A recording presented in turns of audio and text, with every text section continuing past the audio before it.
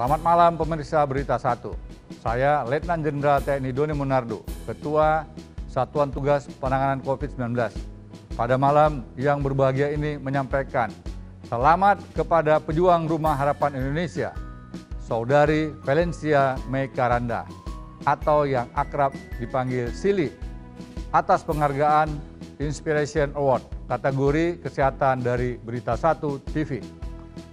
Sebagaimana kita ketahui, saat ini dunia masih berjuang melawan COVID-19, tidak terkecuali bangsa Indonesia. Dibutuhkan kerjasama dan saling tolong-menolong yang tiada henti dari semua pihak untuk menangani pandemi ini. Kepedulian Sili kepada pasien kurang mampu ditunjukkan dengan gerakan sederhana.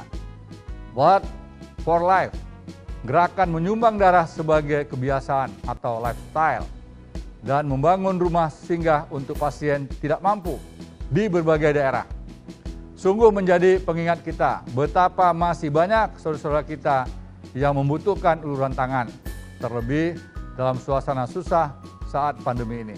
Tentu gerakan Blood for Life dan rumah singgah pasien sangat dibutuhkan.